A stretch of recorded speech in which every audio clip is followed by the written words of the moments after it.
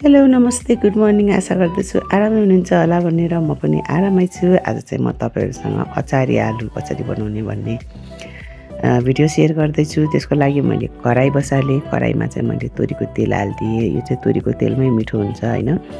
तोरीको तेल हाल्दिए र तोरीको तेल हालिसकेपछि मैले 5 फोरन हाल्दिए। 5 फोरन हालिसकेपछि त्यसमा मैले कडी पत्ता पनि हाल्दिए हैन।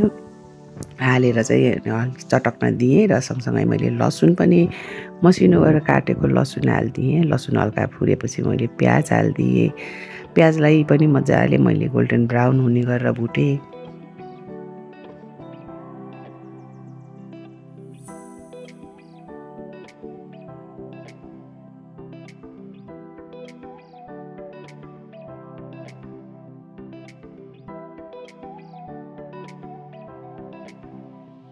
प्याज हाम्रो यतिको रातो भइसकेपछि मैले यहाँ अदुवाको धुलो, खुर्सानी, नुन, बेसार, त्यहाँबाट जिरा, धनिया सबै हाल्दिएँ र एकछिन मसलालाई भुटिसकेपछि मैले त्यसमा चाहिँ आलु बोइल गरेको आलु हाल्दिएँ, डाइस कटमा काटेको।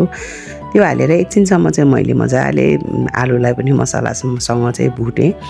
भुटिसकेपछि मैले नुन हाल्दिएँ। नुन हालिसकेपछि चाहिँ त्यसलाई हल्का भुटेपछि मैले फेरि अब अलिकति चाहिने जतिको पानी हालेर मैले त्यसलाई चाहिँ आलुलाई चाहिँ मजाले पकाएँ।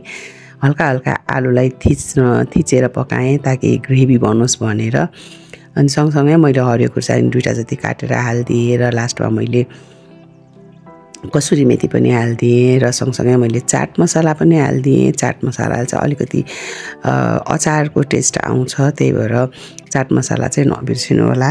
र यो नास्ता चाहिँ एकदमै मिठो भएको थियो। यो अचारी आलु चाहिँ एकदमै मिठो भएको थियो। ट्राई गर्नु होला तपाईहरु पनि बनाएर।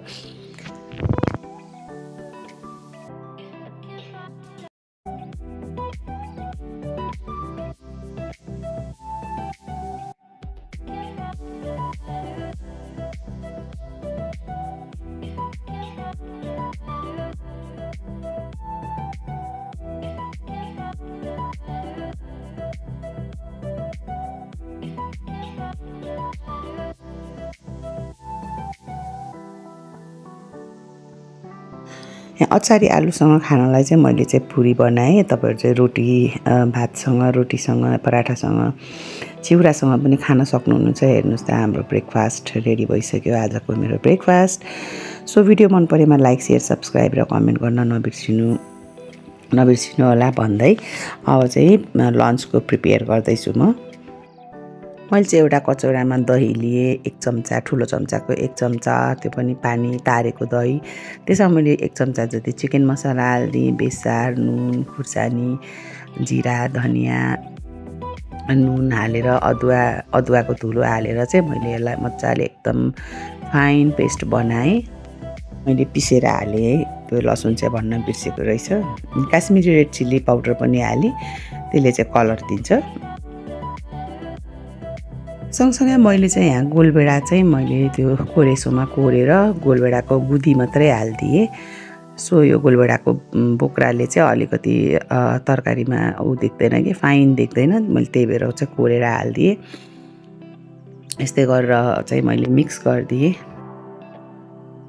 भिडियो चाहिँ मिस भयो। मैले यहाँ कराईमा तोरीको तेल हालेर 2टा जति तेजपत्ता हालेर प्याज भुट्न हालेर मासु पनि भुट्न हालेर सँगसँगै त्यो मिक्स गरेको मसला पनि हाल्दिएँ र त्यसलाई एकछिनसम्म मैले छोपेर मजाले पकाएँ, त्यसको तेल सेपरेट नभएसम्म। तेल सेपरेट भइसकेपछि मैले चाहिने जतिको रस हालेर चाहिँ मासु नपाकुन्जेलसम्म मैले पकाएँ र लास्टमा चाहिँ मैले धनिया हालेर यसलाई गार्निस गरिदिएँ। यो पनि एकदमै मिठो भयो थियो। अब यसको चाहिँ नाम मलाई आएन, दही चिकन दही भन्ने नि हुन्छ, जे भने नि हुन्छ है, त्यो चाहिँ नाम चाहिँ मलाई आएन। सो भिडियो चाहिँ अन्तिमसम्म हेरिदिनु होला। मन परेमा लाइक, शेयर, सब्स्क्राइब र कमेन्ट गर्न नबिर्सिनु भन्दै आजलाई चाहिँ बिदा माग्दछु। Happy cooking, by by.